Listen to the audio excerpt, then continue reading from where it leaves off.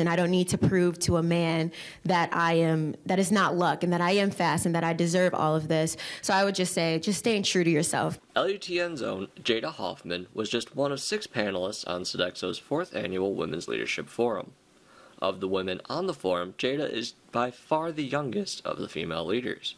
And it's with this she has much insight. LUTN had the chance to interview Jada about her experience. Someone that definitely impacted me a lot was Dana. I was sitting right next to her, and I think the reason why what she said impacted me, because I'm a woman and I don't really think about the hardships people have to face when they're in those male dominant societies.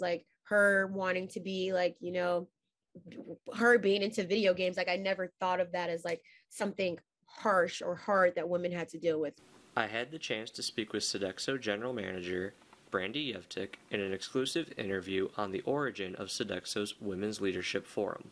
It's something that is kind of very dear to my heart. So I started at Lewis 4 years ago in May. We were all new, so we just, again, wanted to do something. And it was just something that I kind of planted with the marketing coordinator at the time, Maria, and her group. So we always try and do it during the Women's History Month. So definitely March 2023. And that's something that, we do need to sit down as a group and kind of do that postmortem here of what went well, what can we do differently, perspectives, because everybody has a different perspective.